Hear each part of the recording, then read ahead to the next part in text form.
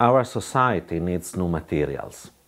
We need this to exploit the energy from the sun, to protect our environment from pollution, to ensure the safety of our food, to support our advanced industry.